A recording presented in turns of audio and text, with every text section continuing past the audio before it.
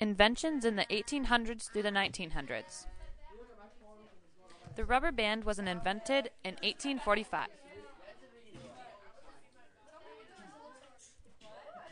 Braille was invented in 1829.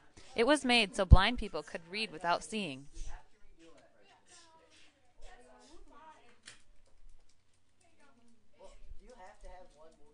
The can was invented in 1810. It was made to keep food fresh.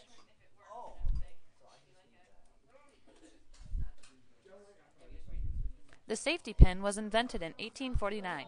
It was made to pay back a debt of $15.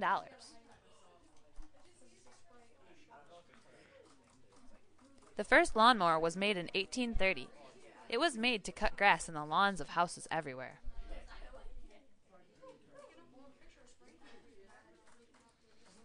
The can opener was made in 1858.